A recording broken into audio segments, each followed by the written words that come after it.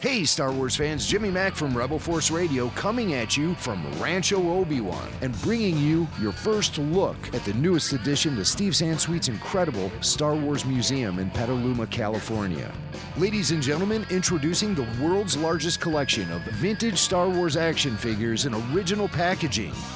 This one-of-a-kind display includes 112 vintage Kenner Star Wars action figures from the 70s and 80s, including the original 12-backs all the way through the Droids and Ewoks line. As a matter of fact, this amazing and incredible display of Star Wars action figures is the first thing you see when Steve Sansweet throws open the doors to the museum.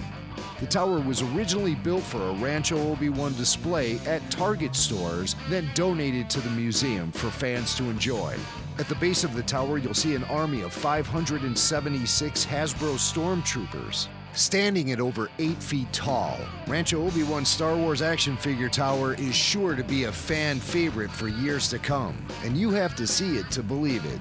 I'm sure after watching this you'll agree with me that this is the most impressive display of vintage Star Wars action figures ever, and I'm sure it'll make you want to visit Rancho Obi-Wan.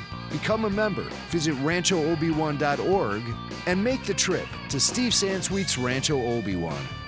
This is Jimmy Mack from Rebel Force Radio reporting from Rancho Obi-Wan.